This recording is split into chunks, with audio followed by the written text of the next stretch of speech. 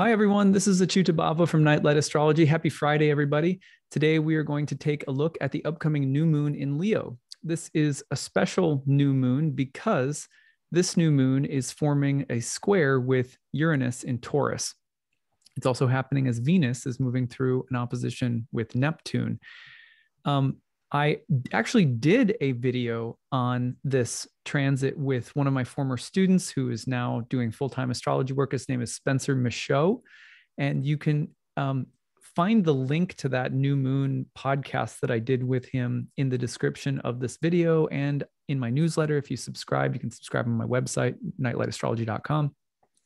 So we did about an hour deep dive into the new moon. And so I'm not going to repeat everything that I said there. If you want to check that out, again, see the link. We're going to take a slightly different angle.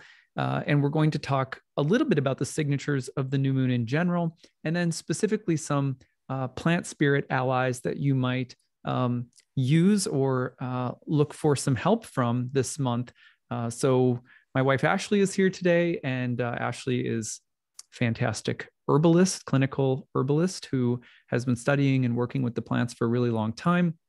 When we first started working together, I guess it's been going on 11 years now, we did a lot of work bringing planets and plants together. So we still like to do that and make some content now and then that can give you some herbal help or some suggestions for what types of plants to work with, given what kinds of astral influences are present. So thank you, Ashley, for being here. So good to be back. It's funny because we're right down the hall from each other, so I can like kind of Literally. hear you there. So it's good to be here and there with you. Yeah, totally. And we were like, well, why don't we just get in front of the same computer? But the audio is really actually tricky with one microphone. It ends up sounding kind of weird. So at any rate, let's take a look at the real-time clock and give everyone a picture of this new moon, and then we can go from there. So here's the real-time clock, and here is, let me move this forward, and I have it right now set to Friday, but let's move it forward because the new moon is actually coming through on Sunday. I'm actually going to back it up so that we have it at the exact hour. Here we go. So you can see this is Sunday morning, August 8th. Here's the new moon in Leo, and at 16 degrees of Leo, it is forming a square with Uranus almost at 15 degrees of Taurus. Now, this energy comes on the heels of a lot of planets passing through the opposition with Saturn and activating a square from Saturn and Uranus that perfected in June, which is still lingering sort of in the air right now. So what I'm going to do is break down some of the major signatures of this new moon based on what has happened recently, what's about to happen, and then we're going to ask Ashley for advice on what kinds of plant teachers might work well with the energy in the month ahead. So the other thing that's present as this new moon is coming through is a Venus opposition to Neptune. Now, again, for a deep dive on all of this, check out the video I made with Spencer Michaud on his channel. I didn't want to repeat everything that I did, so I thought I'll just point people there. I'm going to give kind of a summary here. So if you can imagine, first of all, that the past two lunar cycles have been all about Saturn and Uranus, then you'll understand what I'm about to say, which is that things are about to get significantly lighter. And that's because a Saturn-Uranus dynamic, it's kind of like I actually saw a chiropractor this July for some neck problems, which actually came about because of long periods at a desk, I'm pretty sure. I saw a chiropractor right as the Saturn-Uranus square was perfecting. And it was really funny because I was on the table. And, if you've ever seen a chiropractor, things crack. It's kind of like a medical version of having someone crack your knuckles. So anyway, it was an amazing adjustment that she did for me. But I was like, oh, my neck feels free, from the stiffness, Saturn, but it came through this sudden kind of jerking motion that cracked and liberated a stuck structure. So if you think about right now, the idea that for the past 2 months, your life may have been getting like a chiropractic adjustment, then you're in the right ballpark. Like that's kind of what this energy has been like. Not easy. Chiropractic adjustments, as far as I can tell, I mean, having gone like a month now, They are a little scary, because you're like, I think you're going to break my neck. But then all of a sudden it turns out that you're fine. But there's anxiety, there's adjustment, there's the sudden shift or changes of structures, there's freedom and release from something that's been pent up or maybe a little bit stuck. But there's also the hard work of gradually working toward liberation. For example, another way that I would point to this in my own life right now and in our lives has been moving in. It's a slow, gradual process, changing a big sort of psychic structure in your life. And then you start to feel free and you can get back to like just kind of living normal and get back into some good, healthy rhythms and stuff like that. So if you can imagine that that's been the energy for the past 2 months, and then throw into this that anytime a planet goes through Leo in the past month or month and a half, it has been activating that over and over and over again, triggering it with different kinds of secondary planet dynamics coming through. Venus has gone through it. Mars has gone through it. Mercury has gone through it. The sun has gone through it. So now we're in this new moon cycle where the cycle opens up with the oppositions to Saturn being complete, the square between Saturn and Uranus being complete. But now we have a sun square to Uranus. And if you listen to the last 2 videos that I did this week on sun square Uranus, you know that that transit has to do with a feeling of breakthrough, a kind of heroic, triumphant feeling of breakthrough, sometimes very suddenly, maybe with Saturn in the background, it's been slow coming. It's something that's been building over the past few months, but the feeling of like a cloud burst, the feeling, the need to individuate, to change, to be lit up from inside with very inspired and eccentric or intense creative energy.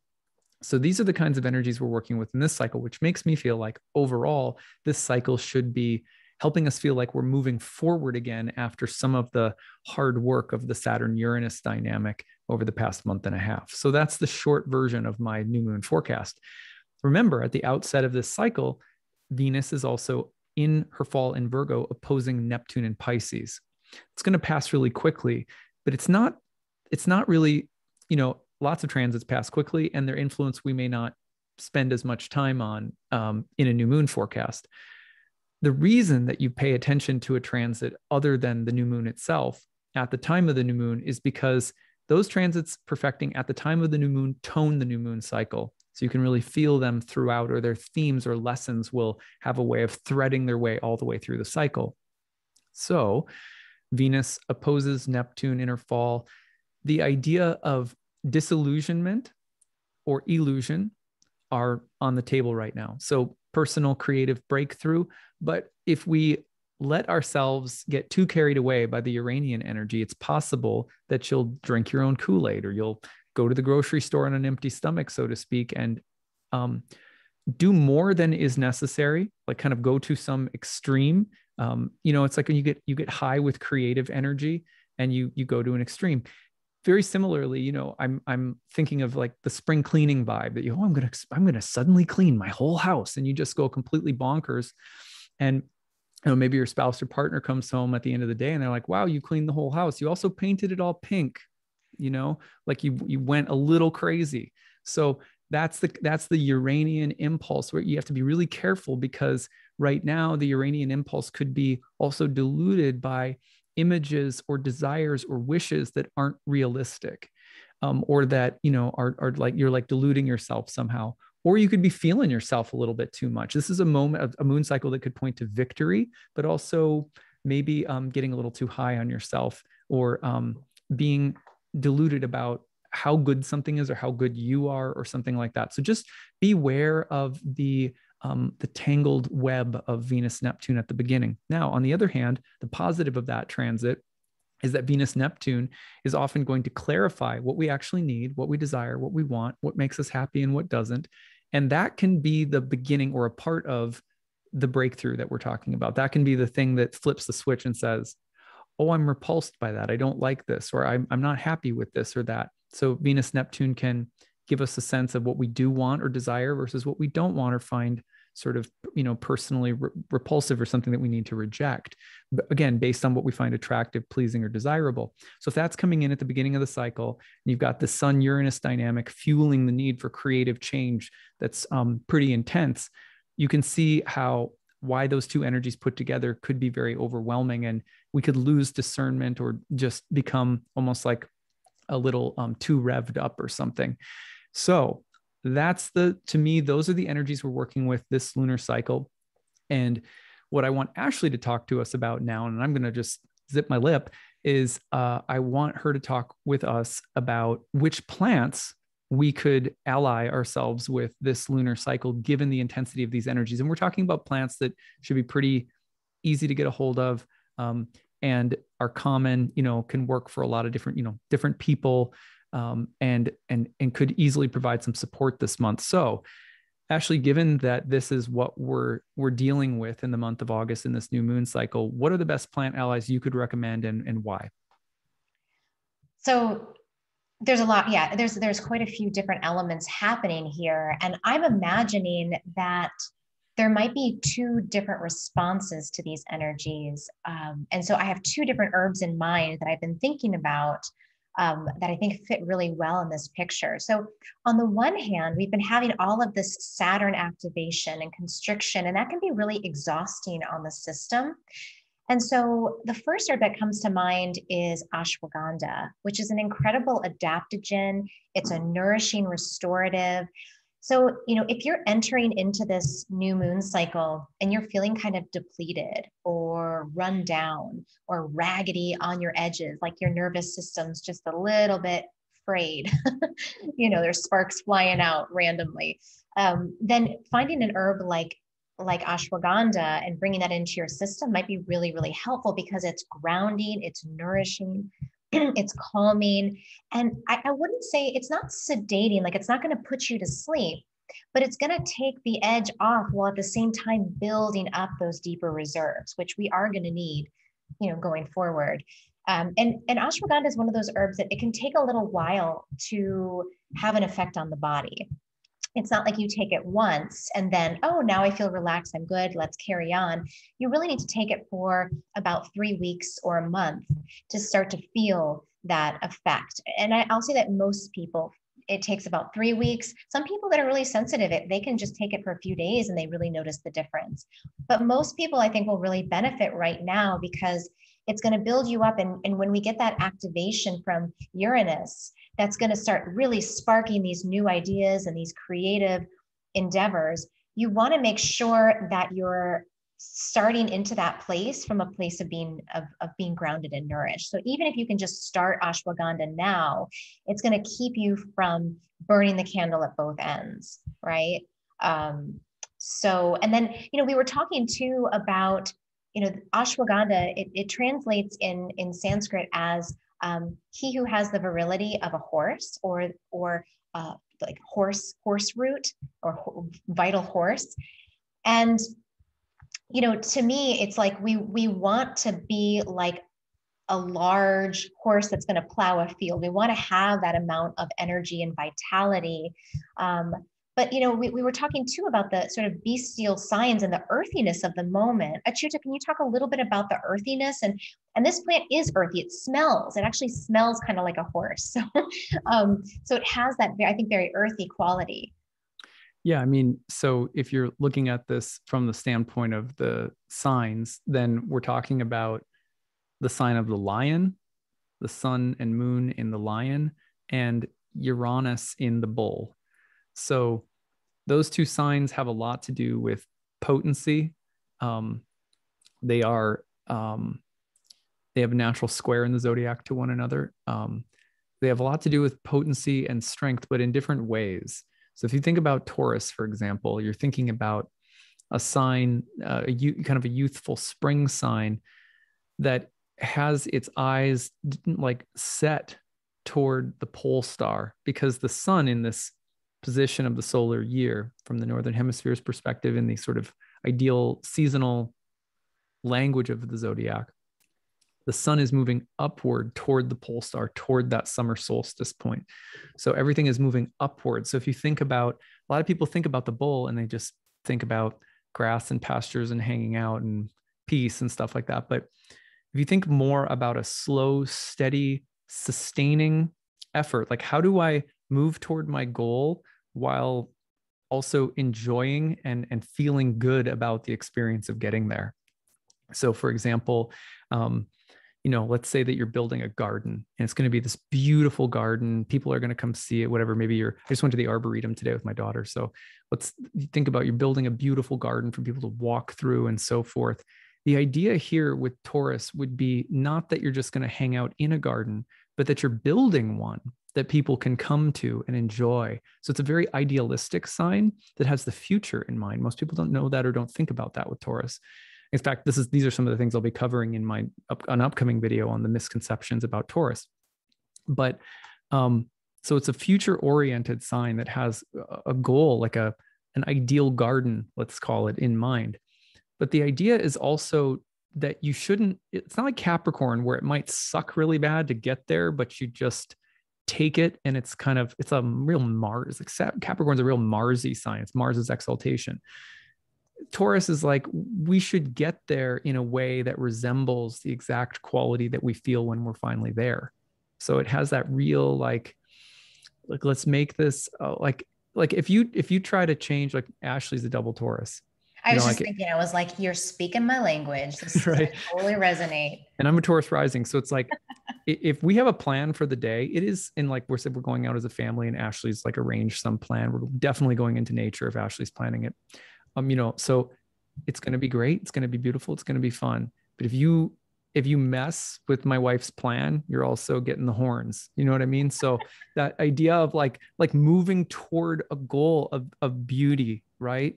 But then you won't even notice, as long as you go along with it, you won't even notice that there's a very controlled, fixed goal in mind, because the experience along the way will be laid back. It'll be sort of chill.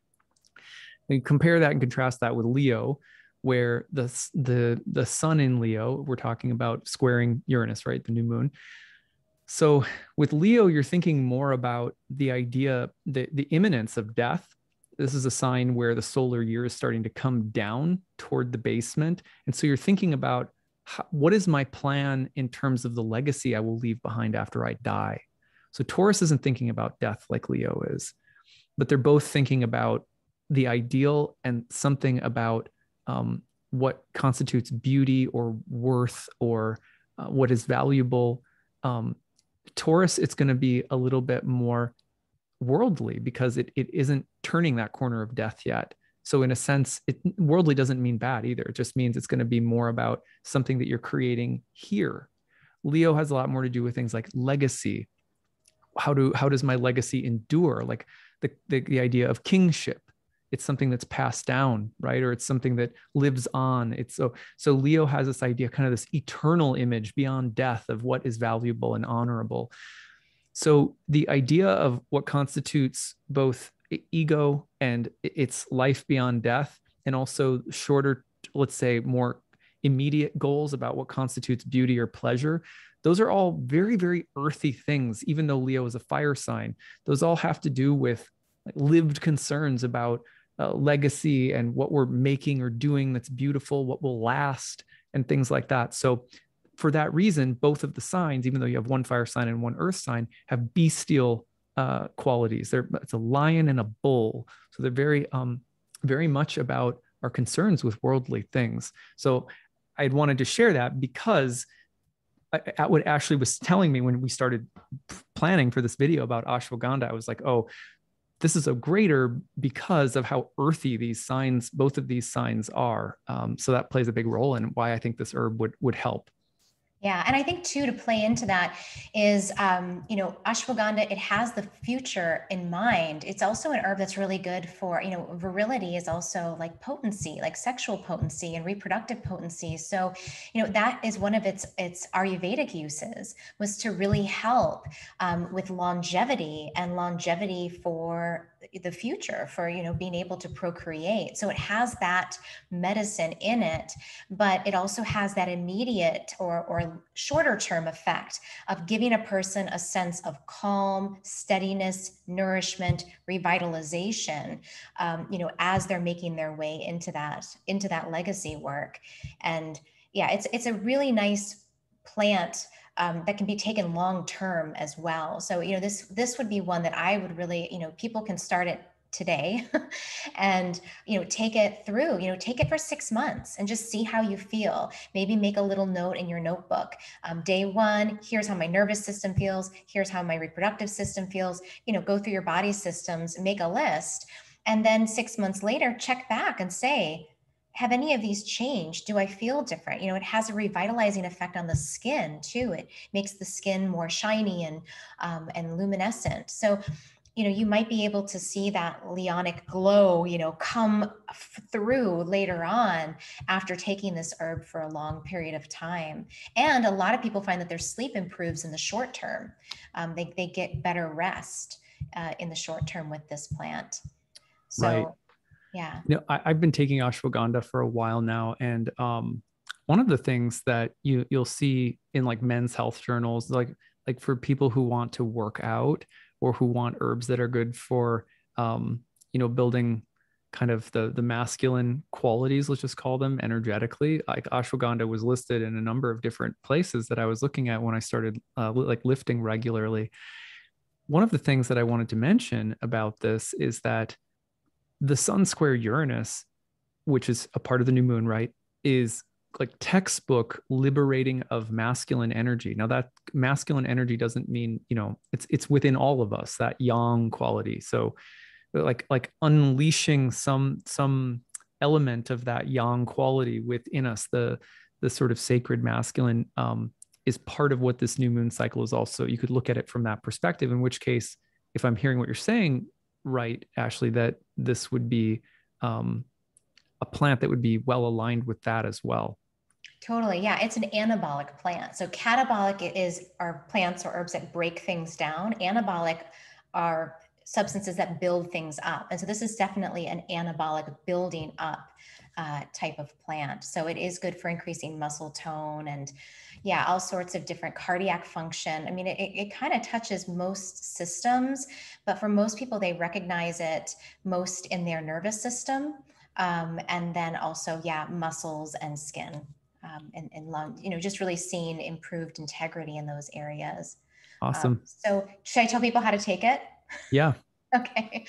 So there's a few different ways. My favorite way is as a tincture. And so you can, purchase this from any reputable herbal company, try to find organic if possible. And it's the root that is the part used. So you want to look for ashwagandha root. The Latin name is Withania somnifera. And so that somnifera gives us a peek into somna or sleep. So it has a long history of use for sleep. So you want to find the root in a tincture, and you can take 2 droppers full, maybe 2 or 3 times a day in a little water or directly in the mouth. You can also find the powdered organic root, and this is really nice to add, maybe a teaspoonful into smoothies. You can add it into applesauce or yogurt and just eat it that way twice a day.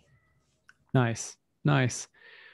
Well, this has been really, really helpful. Is there anything else that you want to add? No, I mean, I think when I started off, I was saying that there's sort of 2 ways people might come into this. The first way is maybe from depletion, and the second one is just from complete overwhelm. So I'll just say really quickly that if you find that for you, you're entering into this state and into this cycle, and you're feeling really overwhelmed, too much energy, you're finding yourself getting headaches, you're feeling really restless and agitated, then skullcap is another herb that's really nice. This is Scutellaria lateriflora.